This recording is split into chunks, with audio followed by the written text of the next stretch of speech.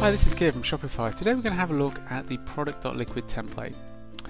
Okay, I'm just going to grab my theme and drop it onto Sublime Text 2.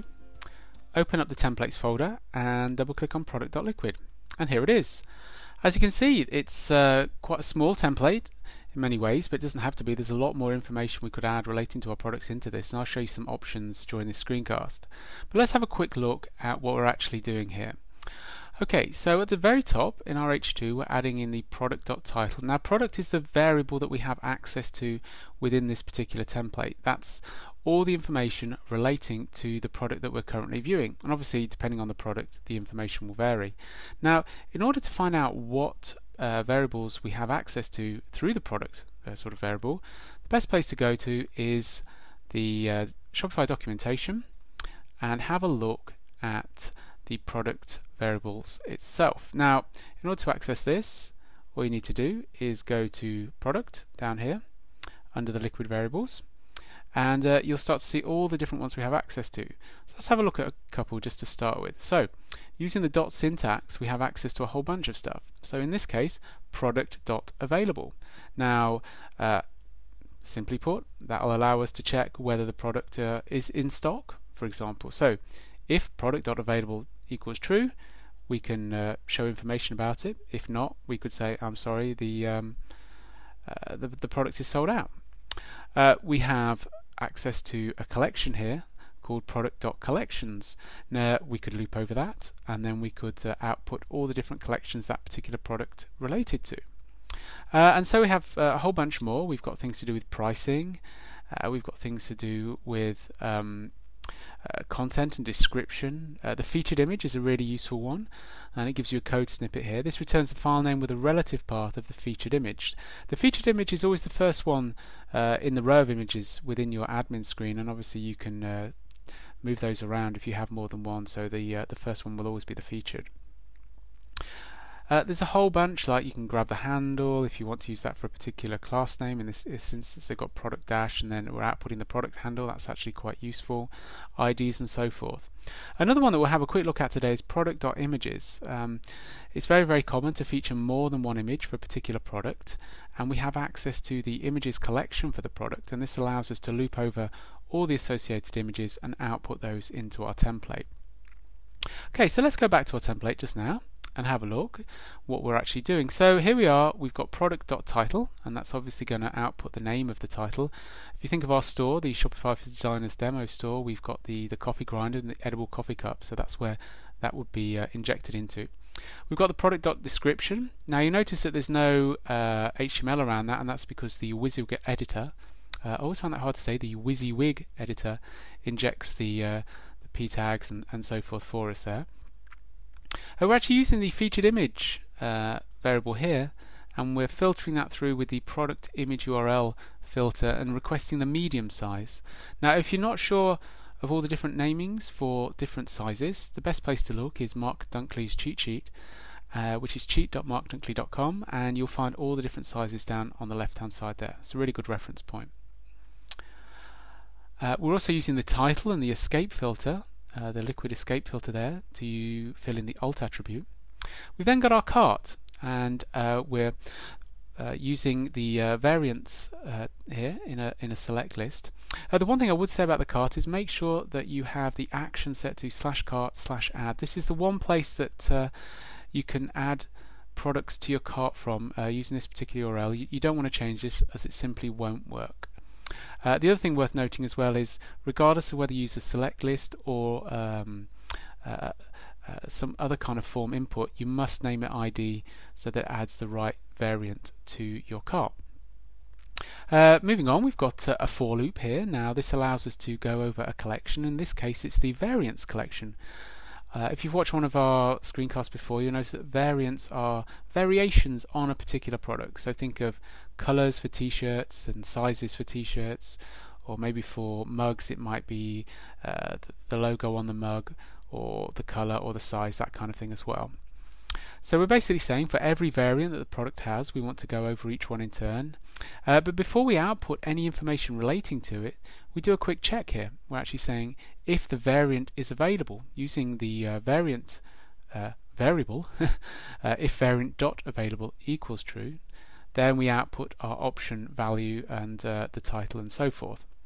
Don't forget that we have to close our end if and our end for and our select element here. And then the final piece of the puzzle is a submit button. This will post the form to the URL that we've specified in our form action, and all being well, we'll add it to our cart. So there's a few things worth noting there. One is that we have access to the product, and one is that we have access to the collection of product variants.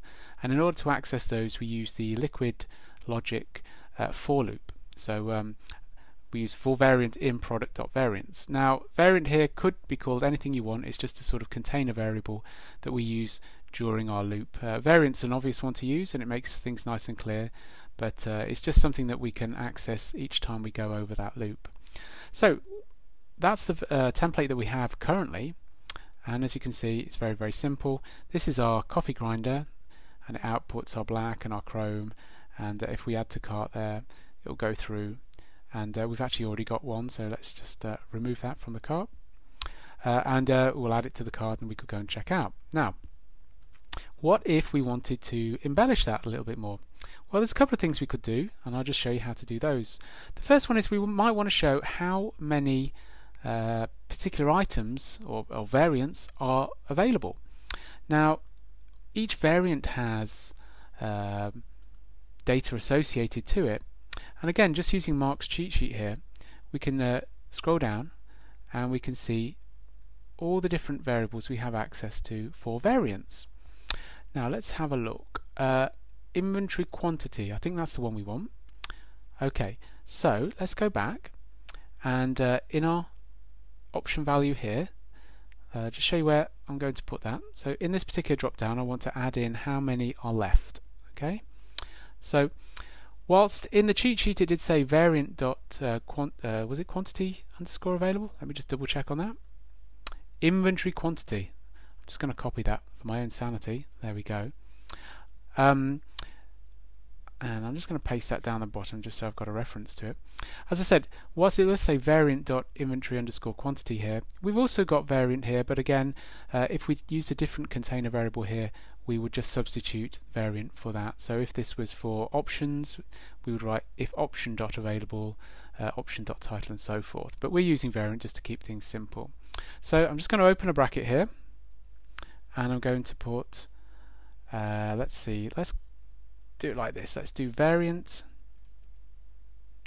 dot inventory underscore quantity. Yep. And then I'm going to close that. So that's a liquid output. So that's going to inject a number there. I'm just going to write left. So what I'm trying to achieve here is just to show you how many left we have in stock.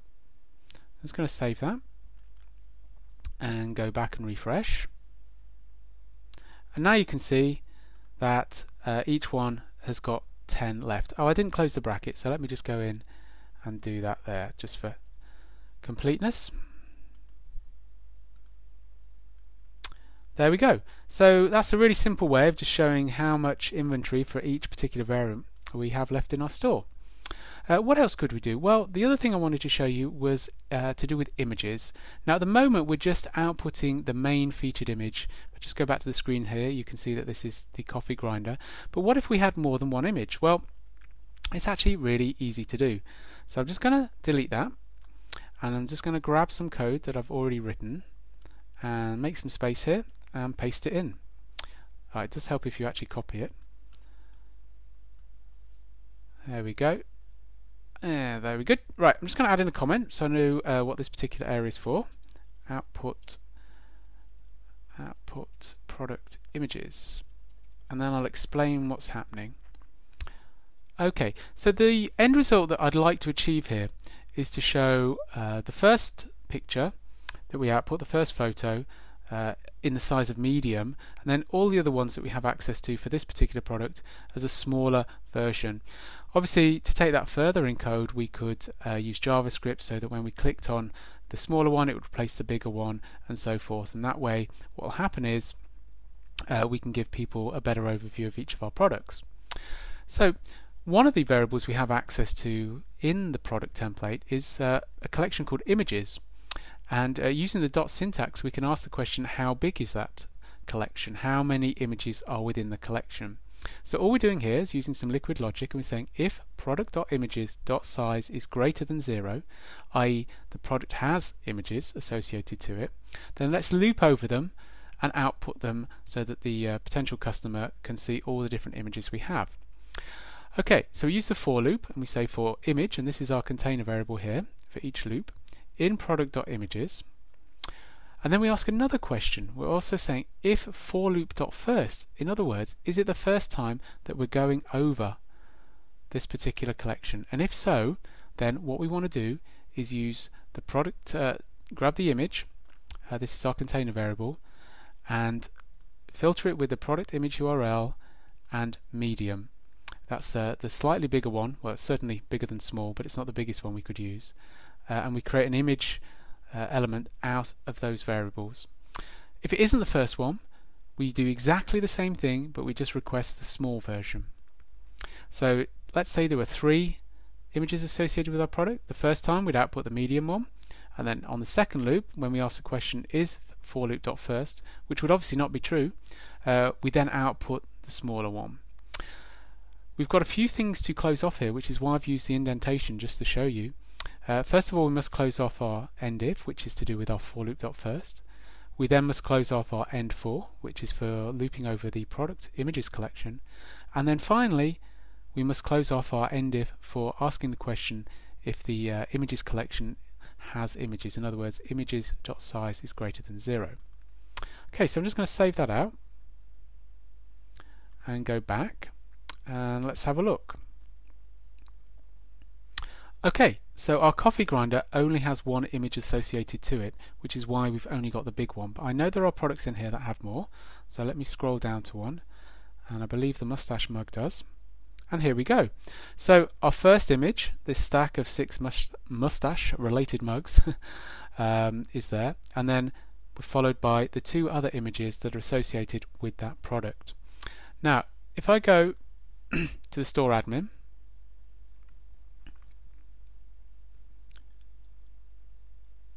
just waiting for that to log in, and I go to products, and I go to my mustache mug, and I want to make this particular image, the featured one. I'll just drag that to the beginning, and then if I go back and view in the store, you'll notice that the images have changed around, and this is now the big image at the beginning. So there you go, that's a couple of ideas for things that you might want to add into your product.liquid template. There's a lot more you can do, especially around pricing and also things to do with weights and all that kind of stuff. Great place to look is the documentation, which is docs.shopify.com/themes, and if you scroll down on the right hand side to product.liquid, you'll have access to links that will show you all the different sort of global variables and cart variables that you have access to from within that template, but also the individual product variables that you have access to that we looked at earlier on. Don't forget that if you're looping over products, you'll have access to the variant information for each variant to do with that product. You'll also have access to collections relating to images and that kind of thing. So it's a really in-depth template in many ways. There's access to lots and lots of information, but it can be quite simple as well. Hopefully that's found to be useful for you, and just don't forget that this is the page where people can add products to your cart, so make sure that you use the action equals /cart/add as your form action. Okay, if you have any questions, feel free to contact me. My email address is Keir, that's Keir @shopify.com, or you can find me on Twitter where my username is @KeirWhitaker. Thanks a lot for listening.